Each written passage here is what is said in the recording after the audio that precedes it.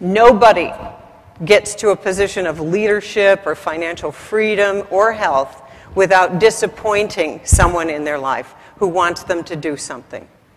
That goes back to what Susie said. Standing up for your own life, you're going to have to say no to people who don't respect your time or energy. That is the hardest thing I deal with still every day. So I have Diane do it for me. And what I would do is find some way that you have people in your life who can protect you from those who want you to do something that you no longer want to do. At midlife, it becomes intolerable to keep doing things that you don't want to do, that your family suggests, well, this is what the Browns always do. Well, I don't want to do it anymore, like that.